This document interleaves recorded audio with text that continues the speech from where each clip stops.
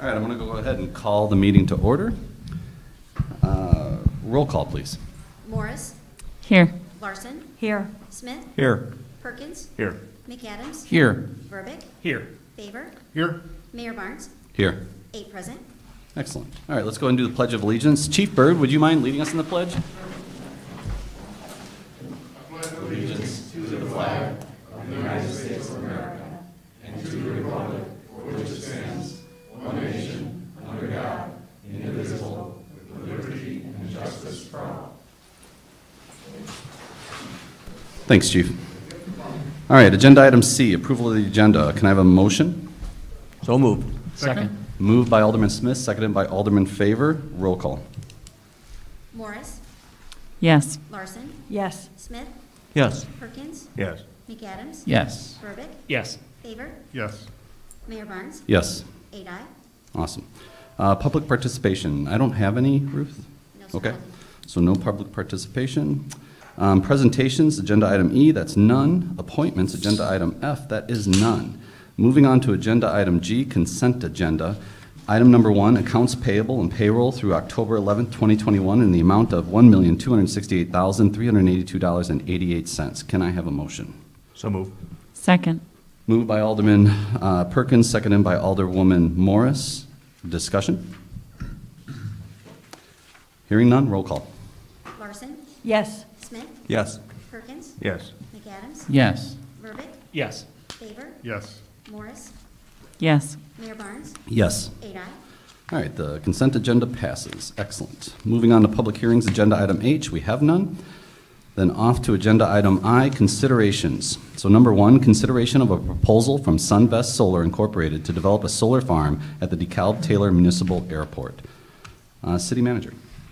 Thank you, Mayor, and good evening, everybody.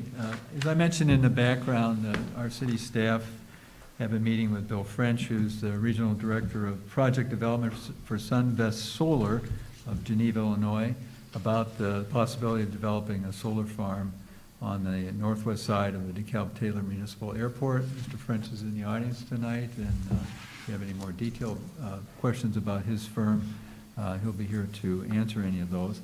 The area in question was represented, and it is here in your background. It's a 48-acre area that is roughly north of the main entrance and west of the ring road that steers traffic away from our north-south runway. It's been in corn since it was acquired by the city of DeKalb. We get a little bit of farm rent from it.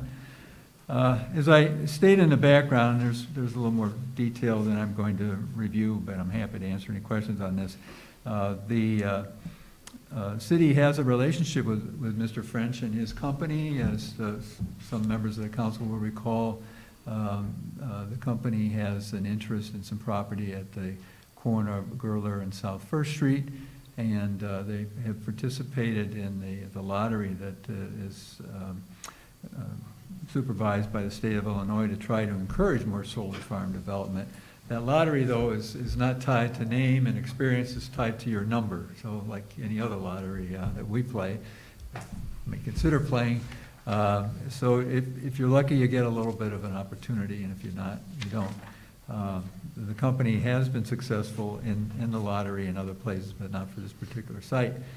So we thought, after discussing with the Airport Advisory Board the possibility of different kinds of development on that site, that it might be worth having a conversation, and the discussion has been fruitful to this point. And I've described in the background some very general business terms that would attend the development of that 48 acres for solar farm purposes.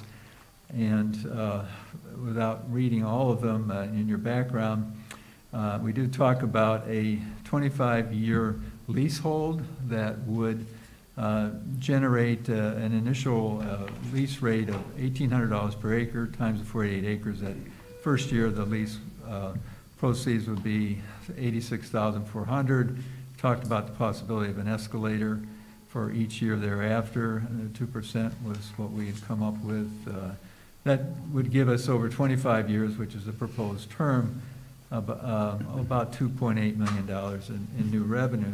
The airport fund does need some new revenue. That fund has been surviving on fuel sales and rentals for quite a while. The alternative is to build more hangars, and we do have a waiting list, as Alderman Faber is aware. He's our council rep on the board, but that requires some upfront development costs from the city, most likely, or some participation. It takes a little while to get that going, and the lease returns would not be as great initially or possibly over time. So we feel this is a unique and a positive opportunity for the city, and I thought I'd bring it to the council so you could kick it around and the public could review it, and with your direction, we can proceed or not with this, and we recommend that we do. Questions, council? Alderwoman Morris? Oh, yeah. Go ahead, Alderwoman. I apologize if I overlooked it. What's the current income from The corn? farm rent, Mhm. less than 10,000 Okay. Per per year. year, okay. Alderman Faber? So I think this is a great opportunity for the airport. I think it's, a good way to raise some revenue. One of the things we did talk about, that DeKalb is well positioned in terms of what we charge in terms of our rents, what we charge in lease space. There's a lot of land that's around the airport, that's on the field as well as off field, so there's a lot of opportunity. I'd like to challenge you to, I guess challenge the board again to look at development opportunities to try and increase the revenue for the airport to make them self-sustaining. I know the fuel is a great draw. So the last, if you don't know, the airport's been shut down for about 3-4 weeks.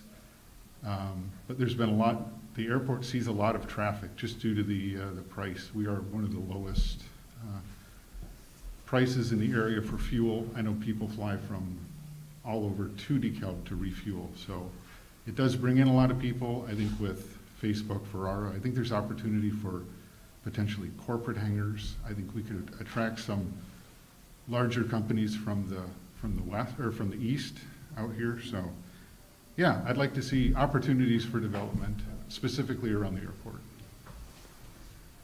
Alderwoman Morris?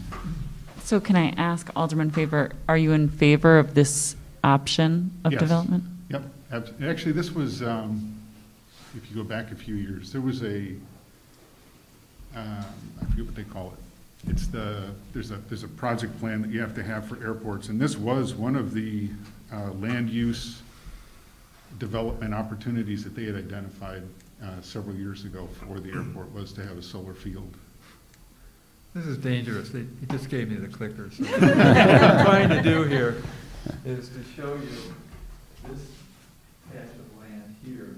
Now, there obviously is an influence zone. This is the runway is over here. This is the taxiway, and then another smaller taxiway.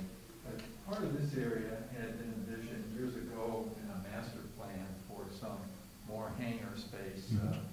People could literally pull in off of one of the smaller taxiways and go right into their hangar. So that's another possibility too. So just to give you some context, this proposed solar field area does not preclude us from having more hangar development here, as long as it doesn't violate any of the FAA prescriptions for proximity to taxiways and runways. And then there's also some area to the west. In fact, the far west, there's been conversation that our land abutting Peace and the corner of Peace and Pleasant would be the southeast corner, could be used for some commercial purposes as well. So I think Alderman Faber is absolutely right. There are other development possibilities. The most recent redevelopment that we did is that cleanup, fix-up of the old hangar on the west end that a helicopter company is now using under ComEd's auspices as a subcontractor. They are in and out with helicopters all day long. They have 2 or 3 that are park there and house there. But that generates a total of just under 25,000 a year, so it's small compared to what's proposed here. Alderman Perkins? Trying to get an idea of the broader landscape then. So is this the fourth solar field I'm thinking that DeKalb County has approved recently?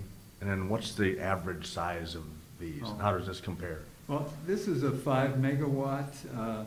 For this particular site, we had entertained the possibility of two megawatt, and now I'm tripping into some area that Mr. French is much more familiar with, having developed such farms. But 5 megawatt, I think, gives us a better bang for that particular area. Now, the fields that the mega fields that you're thinking about, like the one that's had been proposed for south of the Facebook site, and then also in the northern part of the county, in the county's jurisdiction, they were looking for special use permits and so forth. Those are much larger. Those are, in some cases, hundreds of acres. Okay. This is a more limited area, but it's one that would generate a fair amount of energy for the grid. And again, I'll defer to Mr. French if you have any particular questions on that. Okay. Alderman Smith? A couple questions. Alderman Favor indicated that, had the FAA already looked at this years ago, do you think, Tony?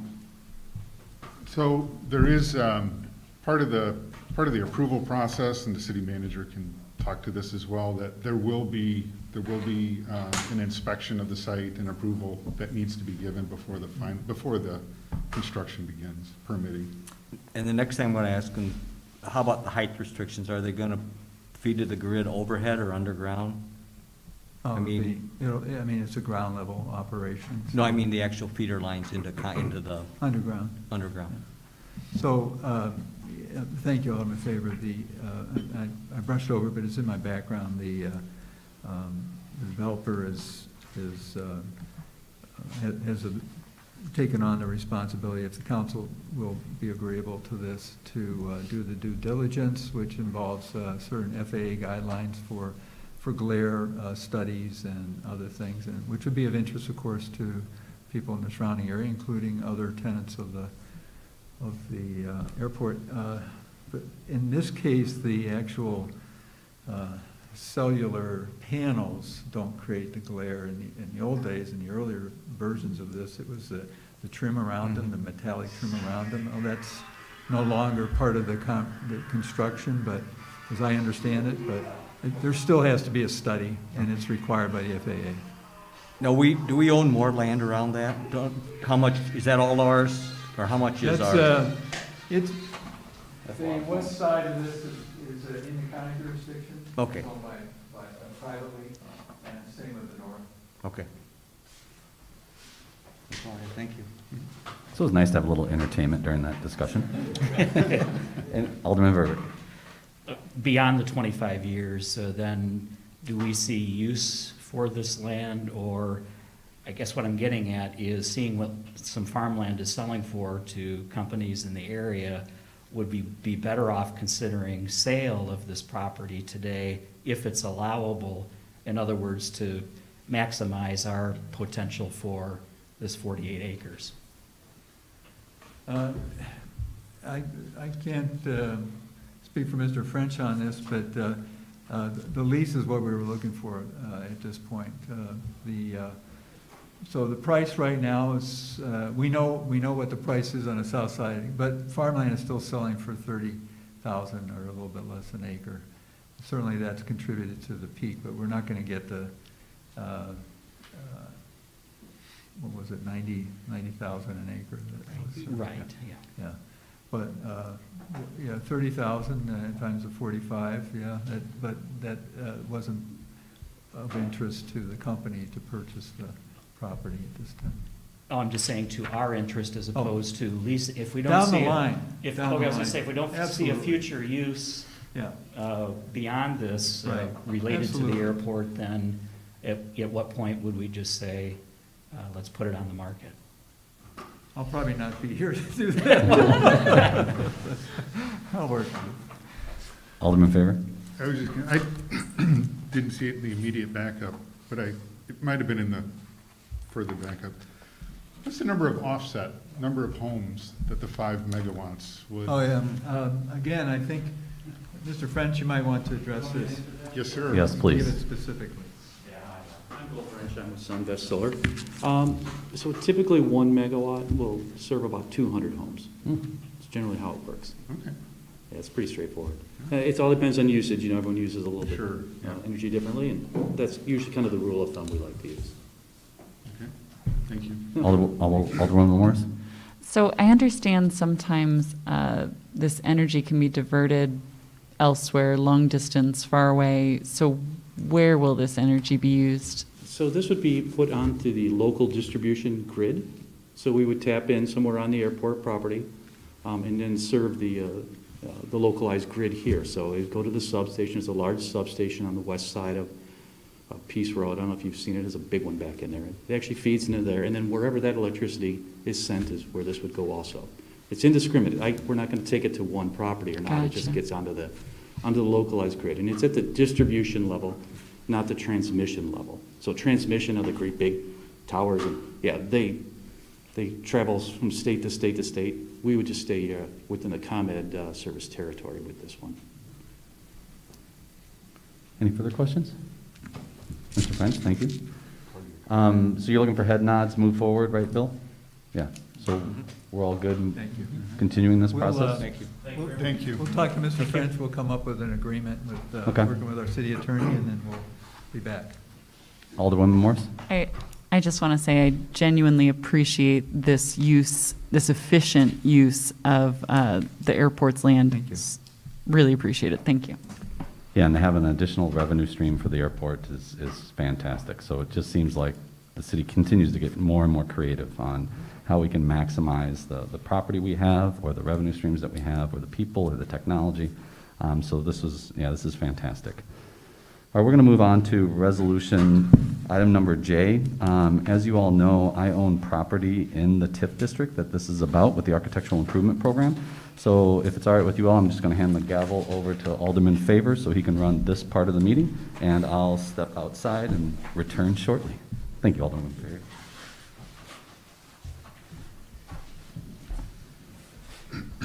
Item J, resolutions, number 1, resolution 2021-090, authorizing an architectural improvement program, economic incentive for Acculab of Illinois at 509 Oak Street in the amount of $25,000, former Camelot building.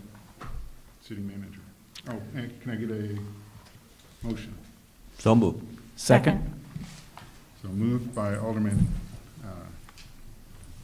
Tracy and seconded by Alderwoman Morris.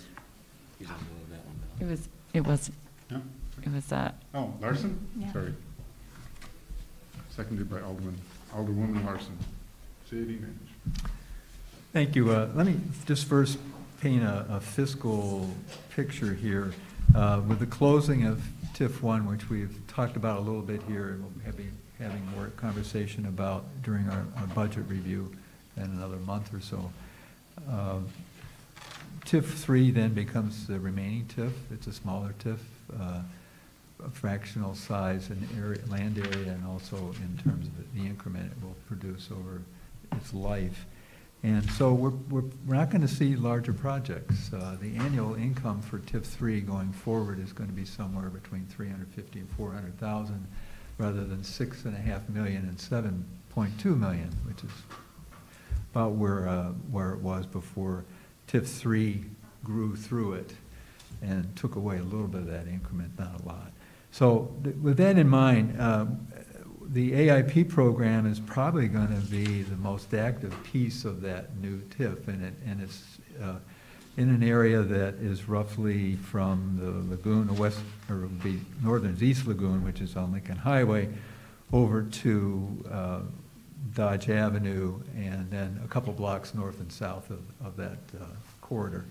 And this falls within the corridor. Mr. Brundys came to us a couple of months ago, and first of all, wanted to let us know that he's purchased the he's the owner of Aculab, but he and his company have purchased the former Camelot Training Center on North Fifth.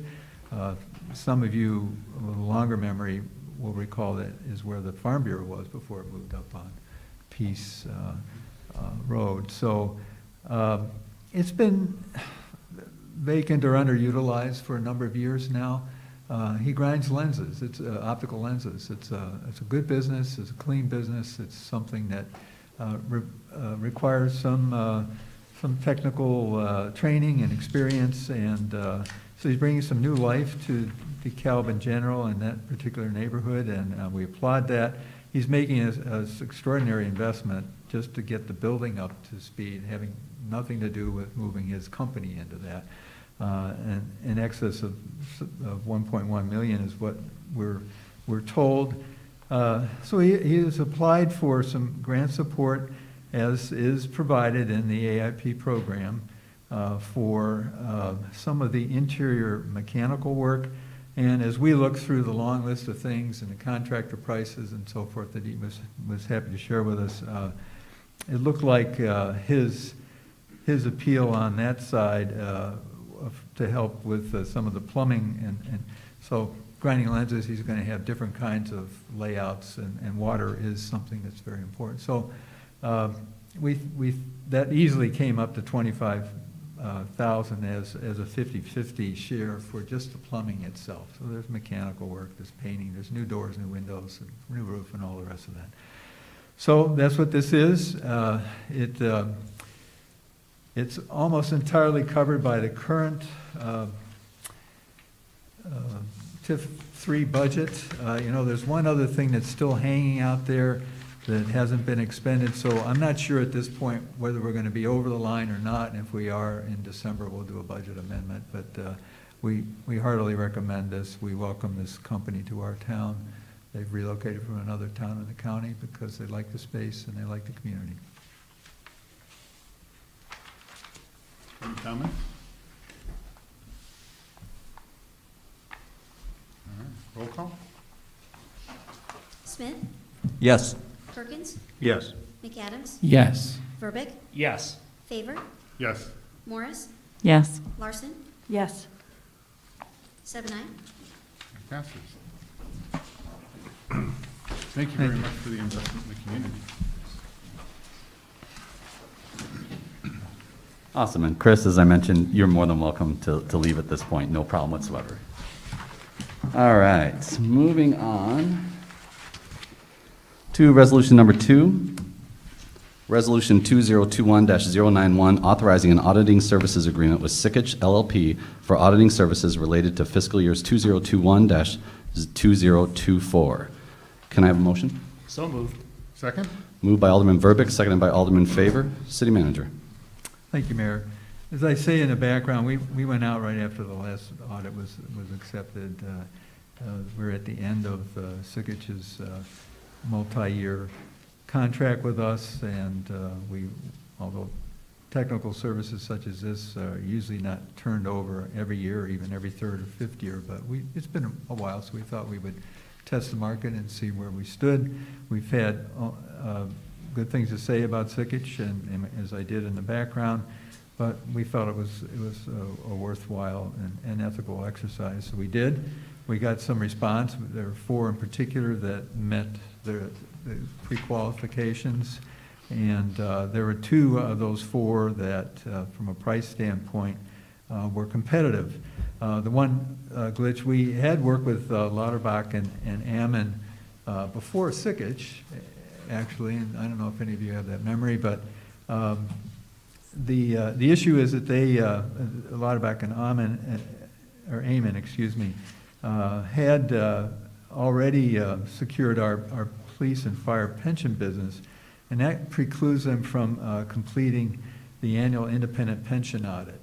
And so that cost was not in their numbers, which artificially deflates their price compared to Sikich. As we looked closer and pulled that out and looked at it, just from a price standpoint, Sikich's pricing then was more attractive, and in all their increase over the the 4 fiscal years that they propose to work with us on in the future, if you were to award this, was an annual 3.6% price increase, which is within market trends right now for professional services such as this. So we are recommending that we stay with Sikich. We feel this is a worthwhile exercise, but we think as a result of the exercise, we're comfortable with Sikich.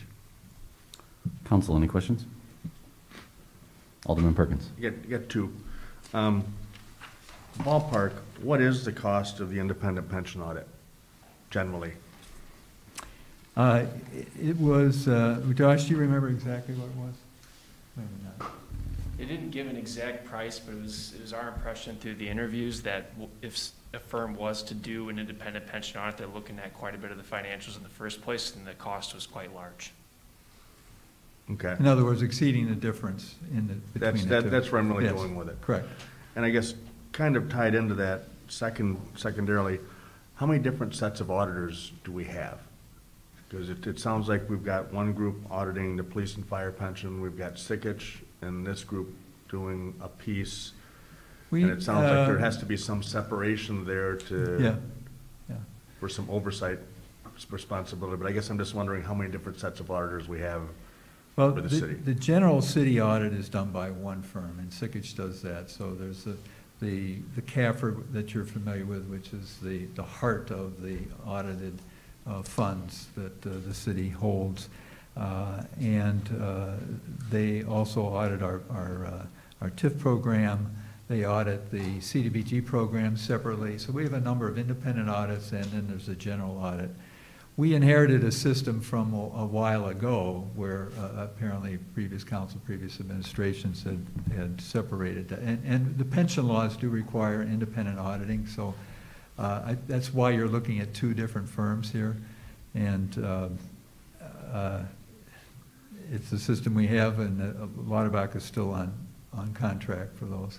And I guess that really kind of goes to the overarching thought is is there benefit for having a minimal number of auditors going through things, because there is some degree of overlap, like you're talking about with the pension audit. They're going through and looking at things already, and we're paying someone else to do the same thing. And I understand the separation requirement, but the pension funds have their own sway too under state statute, and so they can choose who they get audited by, but the city otherwise takes on the audit responsibility for our other funds. So 2 different companies here at work.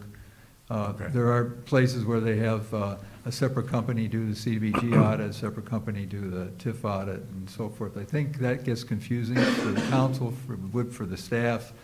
It would add to the work and the cost to us, even though that isn't reflected in the annual fiscal accounting. But this is, I think, a system we're used to working with. It's okay. I wouldn't recommend that we hire any other independent auditors for the bulk of our auditing work. so essentially we have 2 auditors. That's then, right. We have Sikich and the other folks who are doing the pension. That's right. Okay, very good. Any other questions, council? All right, hearing none, roll call. Perkins, Yes. McAdams, Yes. Burbick, Yes. Favor, Yes. Morris, Yes. Larson, Yes. Smith, Yes. Mayor Barnes, Yes. 8 ayes. Resolution passes.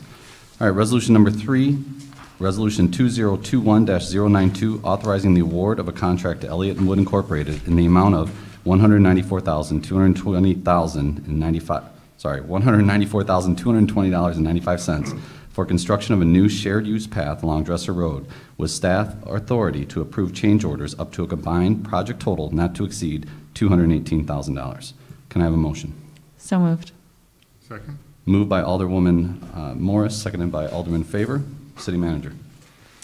Thank you. This is really good news to the neighborhood, I have to tell you, and to people who have children who walk north Annie Glidden to try to get to the high school. And once they get to the intersection at Annie Glidden and Dresser, then in the really bad and snowy weather, there's really no path until you get over to normal. That means they're walking on a road because the snow wants to drift in the shoulder areas on either side. So really probably the spark for this was the Twombly Road work that's been going on this year and the planning for that going back a couple years. The question was we can get students heading east to the Annie Glidden corridor safely there on either a path on the south side of Twombly or a sidewalk on the north side. And then they get there and then it's got to be, excuse the phrase, a jailbreak to get to the other side across traffic that's going 35 or 50 miles an hour. And then when they get over there, they can go on a sidewalk until they get to Dresser, and then it's the Wild West again. So the city has been contemplating 2 projects for a while now. Thanks to Zach Gill, thanks to some money from the Department of Commerce, we're in a position right now to do one leg of the ultimate plan for sidewalk access, and that is this. Between now and unless it rains constantly from now until Christmas, we should be able to get the aggregate base down that can be rolled and compacted so that we could, with a brush, clean it off enough so people can walk safely off the street for the winter, and then in the spring get this paved up so it's a proper path. It's on the north side of Dresser that goes from Annie Glidden over to Normal. Along the way, we're going to be working on the stormwater issues, the stormwater runoff issues to the east of the road that goes to our Station 3 and back up into the Health Services Center that the county has, and fixing that mostly along the way. It helps on the north side and the shoulder area there. So this is a pretty good project. The bids came in much more aggressive than we thought. There's a little bit more of a contingency than normal just because on the north side, as I said, we've got lots of terrain, uneven terrain to cross, and the quality of the soils is still a little bit iffy. Questions, Council? Alderman Verbeek. And for the length of the bike path currently, that was a partnership effort amongst multiple governing bodies, and great work to everyone there. Moving forward then, would the city then be maintaining this piece along with snow removal like you mentioned and those kinds of things? We can, I would think we'd be able to have at least a conversation with other partners. But in the short run, this year anyway, we'll make sure that it's buffed up. Thank you. Alderman Perkins. You mentioned people crossing the street there. Now, and if memory serves, there's a striped area for people to cross with a sign that says when pedestrians are present, they should be stopping. Any idea how successful those things are? Yes, unsuccessful. I don't think notoriously. They are. And I hate to ask a leading question, but I don't think they are. Is there something we can do to improve that? Yes, thank you. And I meant to touch on this as I was racing through the background. There's another piece which I'm happy to say we have funded for next year, and that is to go up the west side of Annie Glidden from Twombly to the intersection with Dresser, where there is a signalized intersection, and there's the opportunity then to have those crosswalks really matter, because when it's red, then people can cross and so forth. That's not uneven terrain, but it's grown over a lot of years. There are a number of people never thought there'd be a sidewalk, so there are poles there and other things that have to be either relocated or we'll have to build a sidewalk around. But we have enough right-of-way to do it. We're going to do that next year. This is just a piece of that pathway program for that area. Good. Good question. Thank you. Any other questions? Hearing none, roll call. McAdams. Yes. Verbeek. Yes. Faber. Yes. Morris. Yes. Larson. Yes. Smith. Yes. Perkins. Yes. Mayor Barnes. Yes. 8 ayes. Resolution passes. All right, agenda item 4, Resolution 2021-093, authorizing the purchase of 12 CDS Genetec license plate readers in the amount of $145,865. Can I have a motion? So moved. Second. Moved by Alderman McAdams, seconded by Alderman Verbeek. City Manager. Thank you, Mayor. I think a successful, certainly a well-attended meeting was held at the New Hope Missionary Baptist Church back in early September to discuss what Chief Byrd led off by saying is a relatively, in terms of numbers, relatively small. We're not talking about hundreds or thousands. We're talking about dozens of people who are notoriously kind of bent on mischief, and that's a nice way of putting it. People who are transient coming here mostly to lay low or to lay out of sight, and while they're here, maybe do a little business while they're at it. These are people who often come armed, and people who have some experience walking on the wrong side of the law are a real threat to the peace and security of the community. Persons of very diverse backgrounds spoke out at that meeting, and there was a general consensus that something ought to be done. But what could we do that doesn't put law-abiding people at some risk or inconvenience? The one thought that we had proposed that night, and there's been more discussion about since, is something called a license plate camera. This is not the camera that scans the whole car and could potentially be used for profiling, which nobody wants to do, of law-abiding citizens, but looks at the license plate only. And why is that important? Because oftentimes the people who fall into that category, I hate to categorize, but I think it's probably a fair categorization, who are coming here pretty much escaping the law, are looking, oftentimes they've got vehicles that are hot cars, or we already know there's warrants for them, and we know they were last seen in a white something that was heading westbound and with a license plate of X, Y, and Z. The readers have been very successful in other communities, some smaller than ours and some larger. And what they do is they basically ping our dispatch center, and they say this license of this wanted car and this wanted person is in your community, and it gives us an opportunity to locate and pretty quickly find the people. Hopefully that's how that would work. Right now, if a person of that description came into town tonight, there'd be no way to know that they were here. Just drive in at 2 a.m. and be here for 2 or 3 days and then start doing their work, which is not community work. It's not positive to our safety and security. So the police department was tasked with the responsibility of surveying the market for these types of cameras and equipment. The result of that survey is in your background tonight.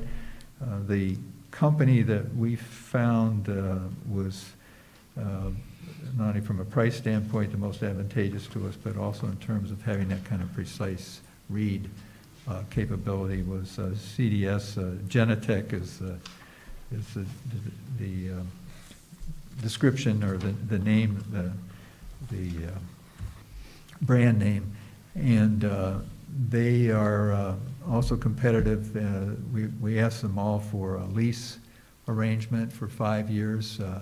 Their cameras, from the reference work we've done, seem to have a life of about 7 to 8 years, which would mean that after the lease period, they would become ours. And now there is a shelf life for any technology, of course, and maybe some of them won't go 7 or 8 years, but we didn't have that option with the other companies that we interviewed. And so this comes as a recommendation from the department, from the chief, to proceed to purchase 12 of these. It's within the reach of our budget, and I recommend support for the police department's proposal here. Questions, council? Alderman McAdams. So I think it's a good idea. I am curious as to how much reach a FOIA request or other information would be towards exposing that information beyond law enforcement.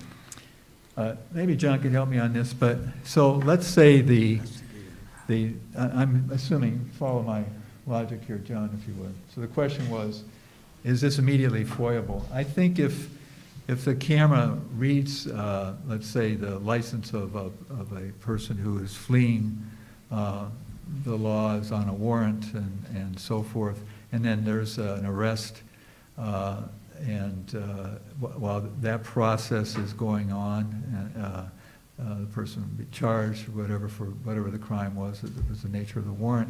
The evidence that secures that charge would not be foiable until the investigation is complete and there's been some adjudication of the crime. Am I correct? Correct.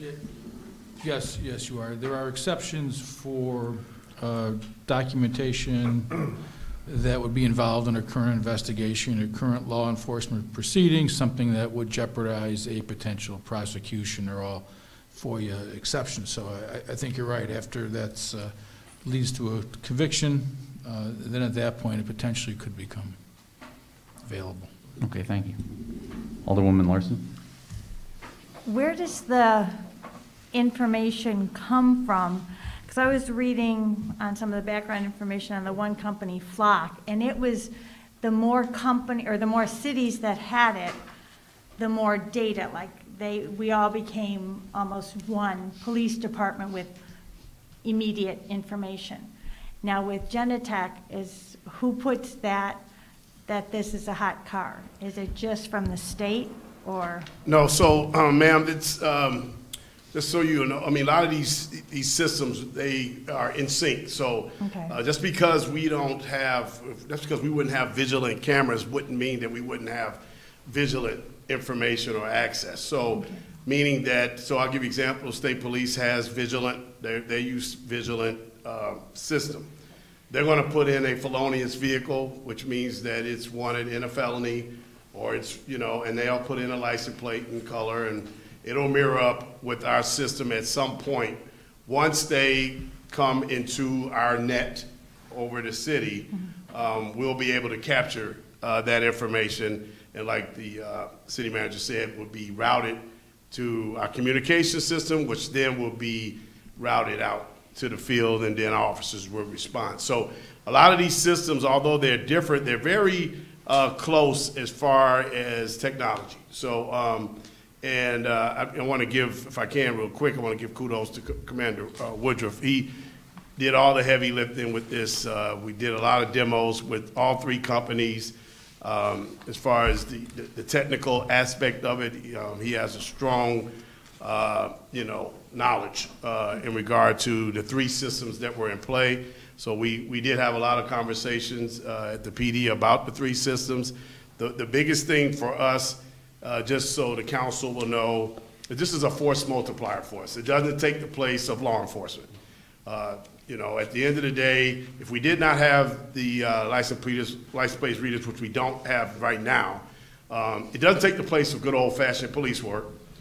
Police officers still going to have to respond quickly and still make apprehensions. Of course, we still have to locate these vehicles.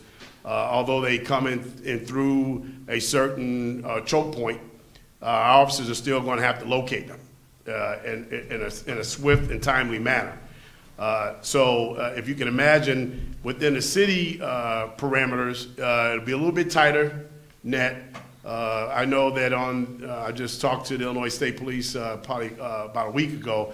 They have had vehicles that have come through their reader, but you're talking about a lot of escape routes. So even though those cars have hit a reader, let's say on an interstate at one location, trying to locate them could be a little bit more difficult on the interstate. 4 lanes of traffic, access, exits constantly. Here in the city of DeKalb, you're talking about a little bit of a smaller choke point, and then we'll have our readers, positioned and placed in areas where we can, tighten our perimeter, and we should be able to make swift arrests and stop these vehicles before they get out of our threshold. So just a couple of things I just wanted, I did get some emails from some residents who were worried about exactly what City Manager Nicholas spoke about, random, tracking of their vehicles. That is not what this is for. This resource is for us to combat criminal activity within the city of DeKalb. So this is not about my license plate is suspended, my license plate is expired. That is not what this will be used for. We are only using this resource for felonious vehicles. They come into the city of DeKalb, and at that point, that's when the whole process will be triggered. So I just felt like that I need to get that out for several emails I did receive today regarding using it outside of the scope that it's intended. And Commander, you want to add to anything that we said, or are we on point? Okay. Alderman Perkins. So as a follow-up to that, though, I am supportive of the thought of giving you guys more tools to police with.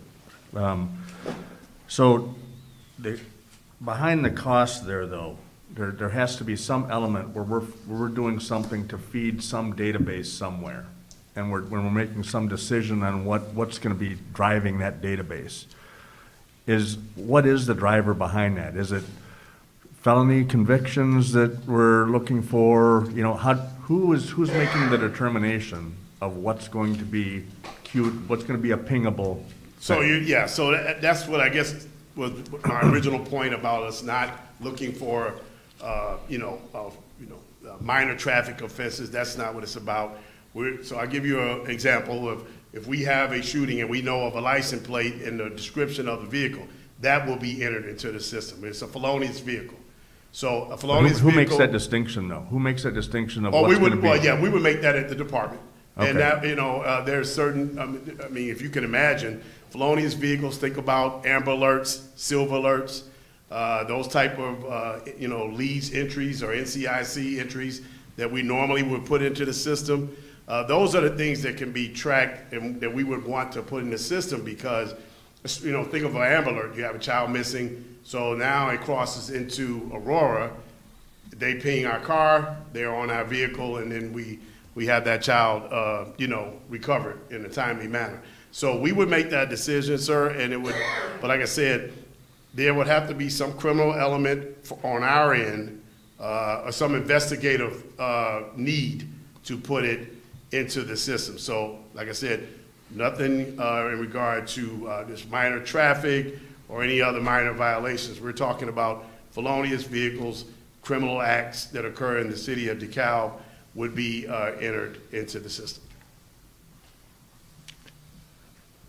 But I know that's exactly the questions I received earlier was, can I be tracked going to the store?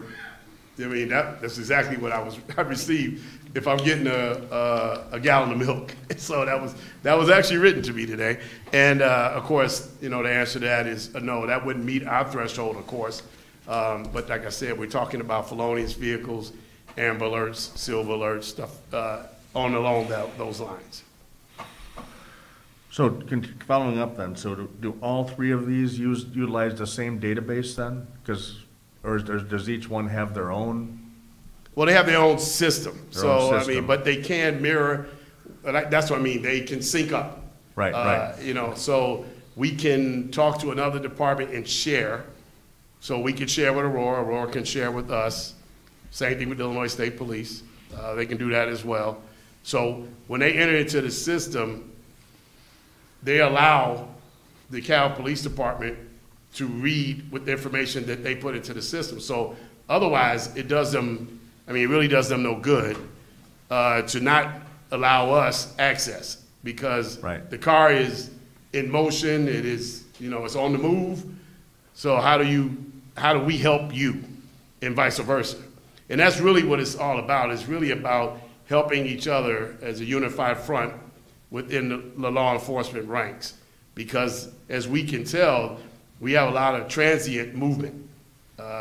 We have criminals from Aurora here in DeKalb committing crimes and vice versa.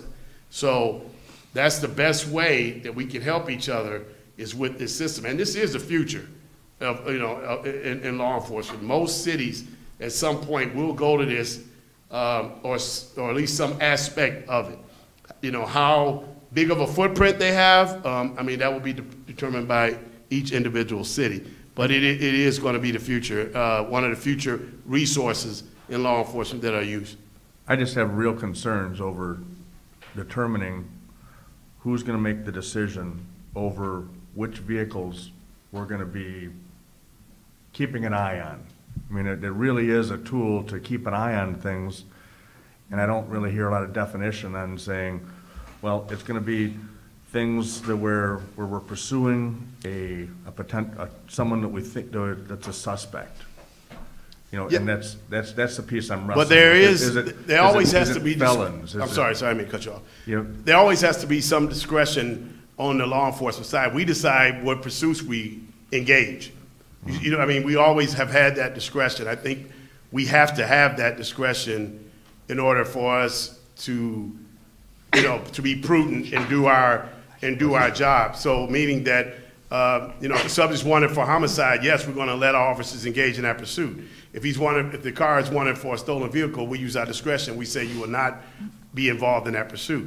So I think and when I say we, law enforcement, we have to have the autonomy to be able to control what goes into the system, because we know, I mean, we're dealing with the crime as it occurred, so we know what's relevant, and we can't lock ourselves into a box because the crimes are just, I mean, it's just too many variables for us to lock ourselves into and pigeonhole ourselves into a framework. And I know where you're going. You want it to be A, B, C, D, and I don't think that's possible, because it's just there's too many moving pieces.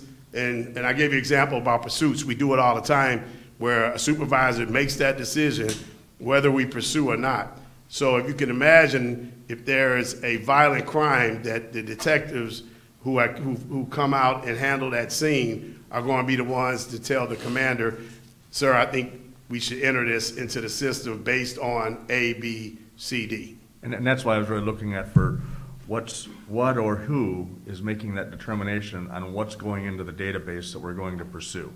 Because to me, you could, depending on what it is, it's data that we're sending around, you know. So it could just be saying, all right, check the flag that we want to know about any felons that are coming into DeKalb.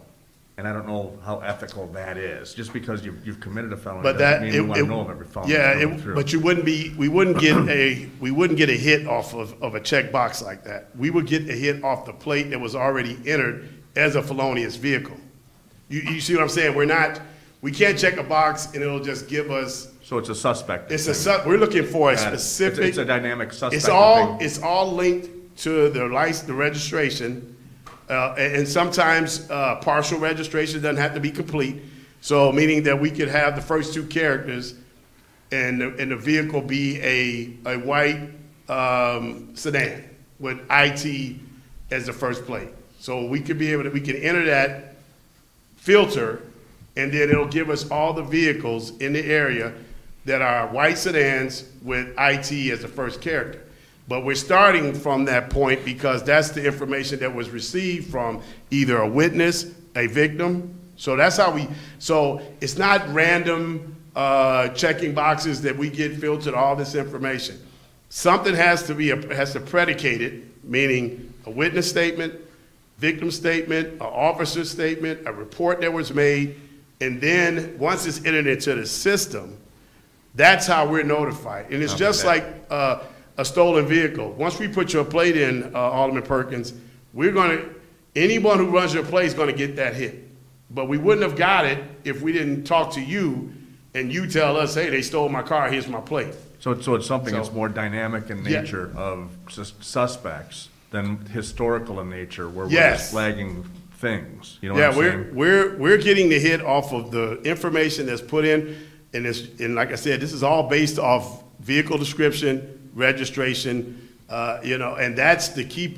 If this information is never put in the system, they'll drive right through the LPR and will not be tagged, because we want, there's no predication to actually alert dispatch.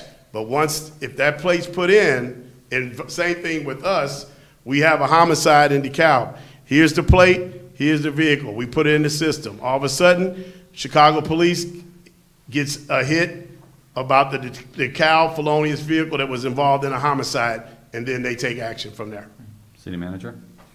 Yeah, just two quick points, and as the chief was saying, generally speaking, not exclusively, what we're looking for are persons in flight from something, hence on the car, right? Otherwise, it would be, I don't know, it would be a bicycle reader, a pedestrian reader, or whatever. But obviously in flight, either from something or they're possibly moving towards something that maybe in a string of felonious actions. But the one thing I might say here is that ultimately, this is a tool that people will be trained on, dispatchers, we've been talking about them, and others, how to invoke the use of this, the commanders and so forth.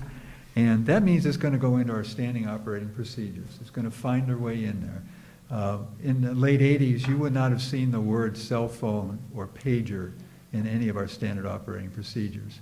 Now we've got cell phones, we've got other types of technology. This is another step, and probably the use of this and the invoking of the use of this is, at least generally at some point fairly soon, going to be in there. And ultimately, we're coming to an item at the end of the agenda tonight, the Citizen Review Board. So if our department doesn't enforce discretion on these things, and our commanders don't, and the chief doesn't, and the city manager doesn't, and the council doesn't, then there's one other fail-safe. And so I'm certain that this will at some point enter into those SOPs. Alderman Burbick. First of all, Mayor, City Manager, Chief, thanks for going out and talking with the community about what options could be and engaging our community with what can be done here. And I also received the same calls that you did about, well, we're really not too sure about this, and this is how I explained it. So again, innocent until proven guilty. I'm going to read these, and Chief, you can correct me if I'm wrong, but largely the public isn't aware of what's happening, the reality of what's happening, and why we've heard from past police chiefs that, council, we can't police our way out of this. And we've heard that a couple times now. So again, these are those tools.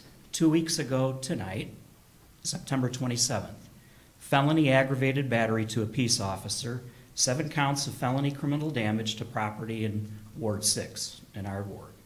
The next day, felony aggravated discharge of a firearm, 4 counts, and illegal possession of a weapon by a felon. 2 days later, 10/1, felony aggravated domestic battery strangulation, also wanted on a warrant.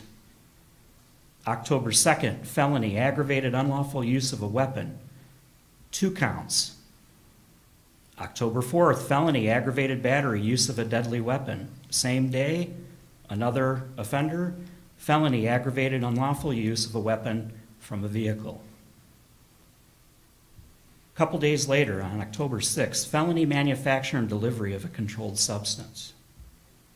On the 8th, felony escape from a monitoring of a violent domestic offender, and 2 warrants, 1 a felony warrant.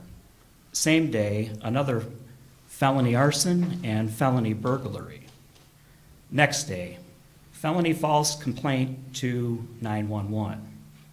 On October 10th, felony armed robbery and felony home invasion with a dangerous weapon. All along those 2 weeks, there were also 35 warrants that I could count filed on active criminals being sought. So I did the comparables after people contacted me to look at other communities and see what they're doing. So Urbana, Quincy, Elmhurst, Lombard, Park Ridge.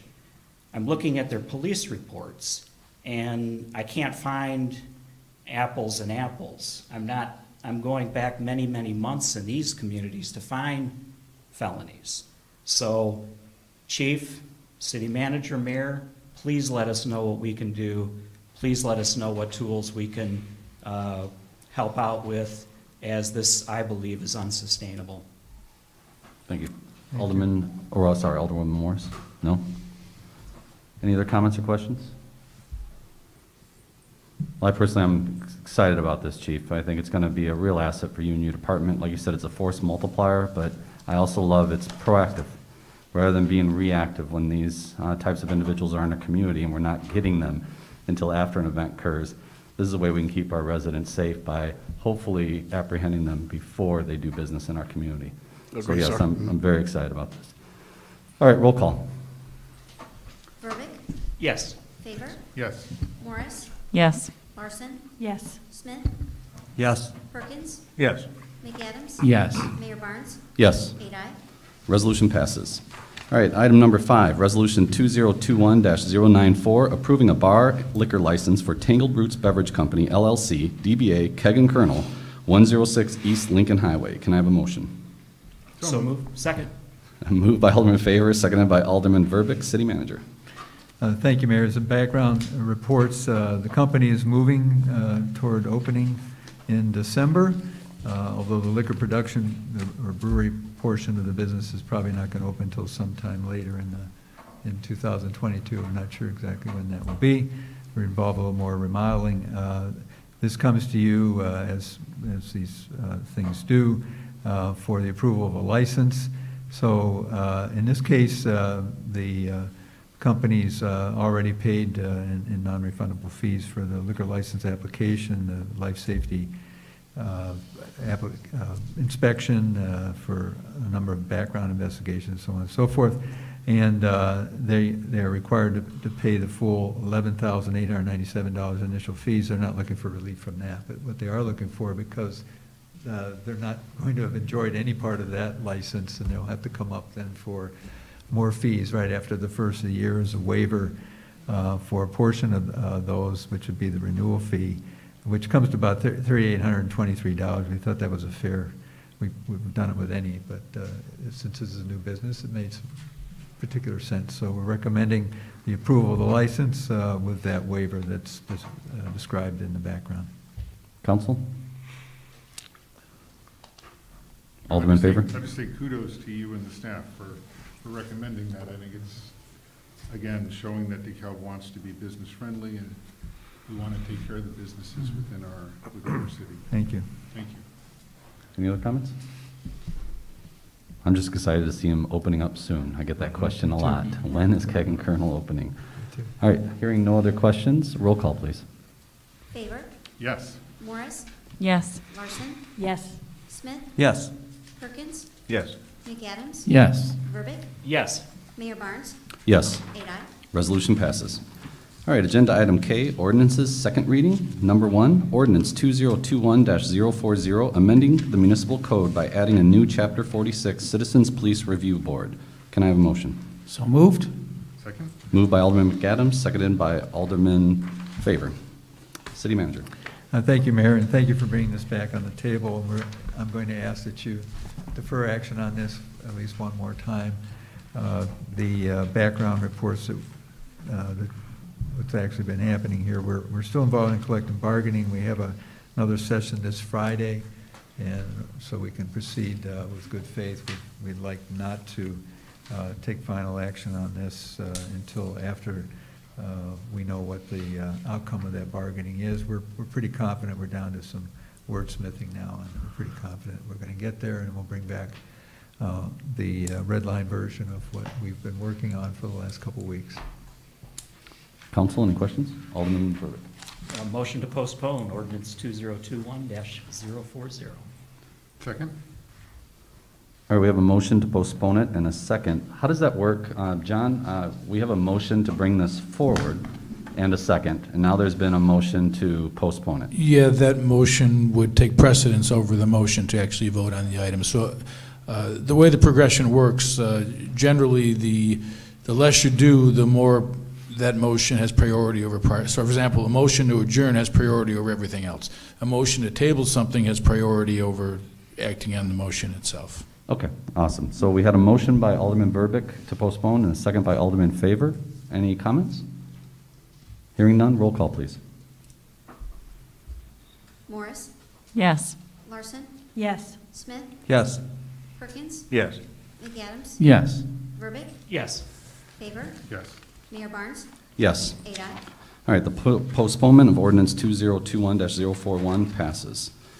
Moving on to ordinance 2021-042, amending Chapter 23 Unified Development Ordinance, Article 3 Definitions, and Article 5 Zoning District Regulations pertaining to automobile detailing, car washes, and service facilities. Can I have a motion?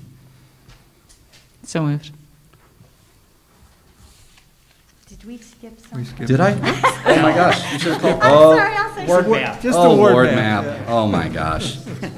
All right, so we'll just back, I was Almost at a perfect reading. Dang it. All right. So we're going to back it up a little bit. We're going to go to agenda item L, ordinances, first reading.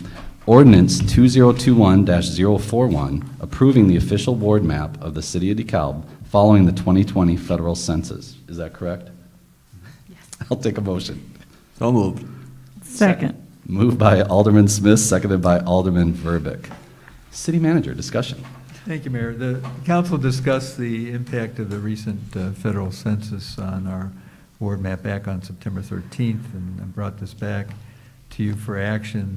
The map that was presented to you on the 13th is the map that's in the background to tonight's meeting, and as you can see, I replicated the charts that we had used a month ago, and the story is still the same. We had to make some adjustments, not major adjustments, and in that the council consensus was to proceed the last time I brought it back. I think it's time to get that ward map nailed down, so I hope that you will approve this on both readings tonight if you are so inclined. Council? No comments, questions? All right, roll call, please. Larson? Yes. Smith? Yes. Perkins? Yes. McAdams? Yes. Verbic? Yes. Favor? Yes. Morris? Yes. Mayor Barnes? Yes. 8 ayes. The ordinance passes. So I would take a motion at this point to pass ordinance 2021-041 on second reading. So moved. Second? Moved by Alderwoman Morris and seconded by Alderman Favor. Any discussion? Roll call, please. Smith? Yes. Perkins? Yes. McAdams? Yes. Verbic? Yes. Favor? Yes. Morris? Yes. Larson? Yes. Mayor Barnes? Yes. 8 ayes. Ordinance passes. Now moving on to the long-awaited ordinance 2021-042, amending Chapter 23 Unified Development Ordinance, Article 3 Definitions, and Article 5 Zoning District Regulations pertaining to automobile detailing, car washes, and service facilities. Can I have a motion? So moved. Second? Moved by Alderwoman Morris, seconded by Alderman Favor. City manager. Thank you, Mayor. As Alderman Favor mentioned a little earlier, we look for ways to try to be more business-friendly and less bureaucratic, and this is another example of that. I thank Dan Olson, our planning director, for seeing the wisdom and make some adjustments in our Unified Development Ordinance, which has basically the guidelines for a variety of uses, hundreds of uses. It happened, as much as we'd like a car wash here and don't have one, but car wash is mentioned as a use in our UDO, but detailing, auto detailing was not. It's really not. Sometimes you get a car wash and sometimes you don't, but a local business had a problem relocating here because we couldn't find a place for it in our code. So this matter has been to the Planning and Zoning Commission to review a number of areas where auto detailing might be allowed in the light commercial, general commercial, light industrial zoning districts, and a special use in a central business district. We are not aware of interest in the central business district, but might happen at some point. And the commission thought, with a vote of 6-0, this was a good idea. We recommend your support. Council? Hearing no comments or questions, roll call, please. Perkins? Yes. McAdams? Yes. Verbic? Yes. Favor? Yes. Morris? Yes. Larson? Yes. Smith? Yes. Mayor Barnes? Yes. 8 ayes. Ordinance passes. Would you like us to try and pass it? Okay. I take Please. a motion to pass this on second reading. Motion to Moved by Alderman Perkins, seconded by Alderman Verbic. Discussion? Hearing none, roll call, please. McAdams? Yes. Verbic? Yes. Favor? Yes. Morris? Yes. Larson? Yes. Smith? Yes. Perkins? Yes. Mayor Barnes? Yes. 8 ayes. Ordinance 2021-042 passes on second reading. Thank you. All right, moving to agenda item M, reports and communication. Councilman reports. You want to kick us off, Alderwoman Morris? Sure, thank you, Mayor. I just want to highlight all the progress that we worked through here tonight, in the first ward specifically. It's just thrilling to see, sidewalks coming to fruition and long-awaited roads like Twombly being worked on, the Citizen Review Board, innovative policing techniques, all of this coming together, and I think it's a lot of progress that we need to make sure that we are recognizing and appreciating that our city's working toward for us. Not to mention the innovative energy techniques. So thank you. You all are working very hard, and we really appreciate it. Thank you. Alderwoman Larson? I just want to remind everybody that we are in the middle of farm country and we are smack dab in the middle of harvest, not tonight with the rain, but the rest of the time. And those tractors are big and they take up a lot of the lane space. And if you're on a 2-lane road, they don't back up very well. So just keep your eyes open for our farmers out there. Alderman Smith? Special thanks to Acculab for coming into downtown, let's call it downtown DeKalb. Those buildings have been sitting idle for, as the city manager said, for a long, long time. So I've been keeping an eye on the construction guys over there. I know them, so they've got their hands full, but it looks like you're making very good progress. Again, thank you, sir. Agreed. Alderman Perkins? No report. Alderman McAdams? No report? Alderman Burbick? No report. Alderman Favor? So I did want to say, I saw a couple people out picking up trash in the Knolls after, it was like Thursday, there was a bunch of trash. Saturday morning, they were out there. I think, again, that is one of the easiest things that you can do to show respect for your community, as well as we were talking before the meeting, that's also a way that, it means so much to other people. They start to think about their, should they, if they were to throw out trash, and then it also encourages other people, hey, I can do that too.